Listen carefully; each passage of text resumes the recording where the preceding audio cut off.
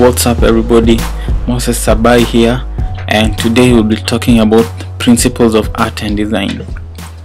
So what are principles of art and design? Well, these are the principles that are used to organize the basic element of art: line, shape, form, value, color, space, and even texture. So it basically helps put things together in a visually way so that it can look visually powerful. So real quick, I'm going to head straight to the principles. There are about 7 and I'm going to tackle each one of them. So let's start, shall we? Well, the first one is balance. What is balance? Balance is the visual weight of a piece of art, the distribution of the visual weight of object, color, texture, and space. So let's say if the design was a scale, these elements should be balanced to make a design feel stable. So basically, balance is achieved when both sides of the artwork feels they are visually balanced. In short, you can feel that sense of balance when you look at the whole artwork. So there are 3 types of balance. There is the symmetrical, asymmetrical, and radial. Basically, the symmetrical is when one side of the design are similar to those of the other side. So for example, take a look at this picture. You can feel that sense of balance in such a way that one side of the painting there is a building that is similar to the other side of the painting, and there is a path that crosses in between the 2 sides. So in that case, you can feel the sense of balance when you look at this picture, because one side is similar to the other. So if you put, let's say, a weight balance in between the painting, the whole artwork generally, in a visual way, it will feel balanced, because one side of the picture is same as the other side of the picture. So in asymmetrical balance, this is when the sides are different but still looks balanced. So let's say, for example, you put you divide your artwork or your design into 2. One side is going to be different to the other side, but it will still give you that sense of balance. So like, for example, look at this picture. One side is not same as the other side, but there is the sense of balance, because if you look at the farthest end, there are these buildings that are tall and small, but there are many, about 5 or 6. But on the other side there is a log and it's close, but it's only one. So it gives you that sense of balance, that the one side there is, like, let's say there is something like 50 kg of sugar, and the other side there is 50 kg of feathers. Both are the same size, but one is different from the other in terms of the materials or the matter. So basically, what asymmetrical balance is, it's when one side is different from the other side but still looks balanced. That it gives you that visual balance. Well, for the radial, this is easy.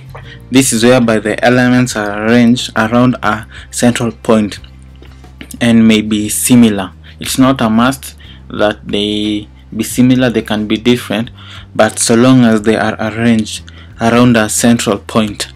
So like, for example, a flower is let's say the the petals, or what do they call them? I think it's the petals. Yeah, so they encircle a central point. So if you divide the flower into two, you'll find out that it's a radial kind of balance. So also look at this picture. It's like a roof of a building. It's also radial balance. You can feel that balance. If you divide it into two, you can feel that one side is same as the other. So it's radial and it's balanced. So basically, radial balance is when elements are arranged around a central point, and they can be similar or they can be different, so long as you can feel that visual balance.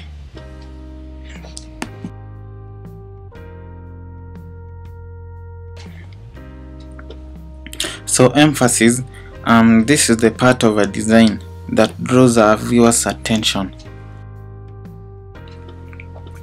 So emphasis can be achieved through color, through texture, through shape. So for example, if you look at this picture, you'll find out that the red ball is the one that stands out the most out of all the grayish balls that are around. So the red ball is the one that draws the viewer's attention first. Movement, this is the path the viewer's eye take through the work of art, often to focal areas. Such can be directed along lines, edges, shape, and color within the work of art. So for example, if you look at this picture, you can see that movement, how the signages are directing your eyes up to the part where it appears like it's vanishing.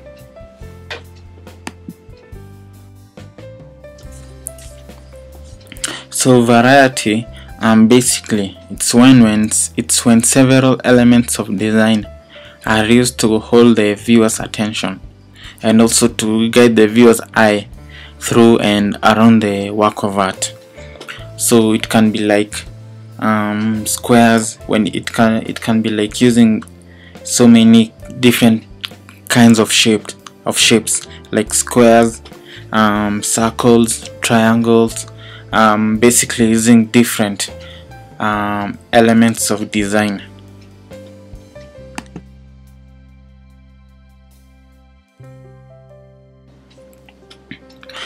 Pattern is the repeating of an object or symbol all over the work of art. It can either be in an organized way or in a random way. So for example, it can either be like a weaving of a basket, a chessboard, the way they are black and white. Those are patterns.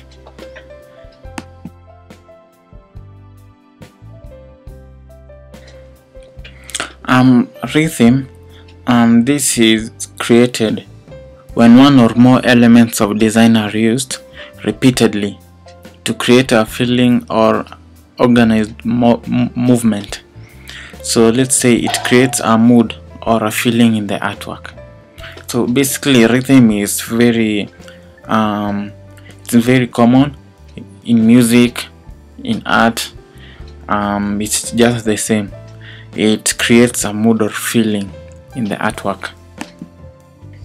So it can be like so many lines in a spiral way or so many curved lines, so long as it gives you that feeling.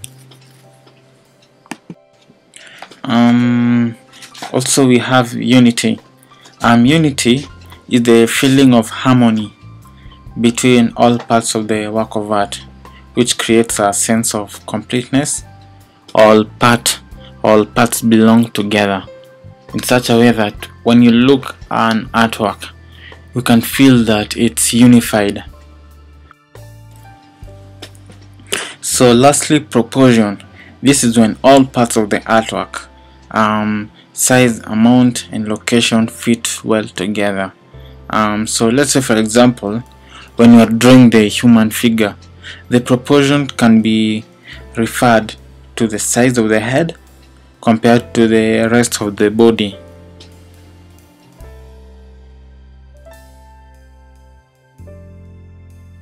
Thank you for watching. If you like it, give it a thumbs up and subscribe.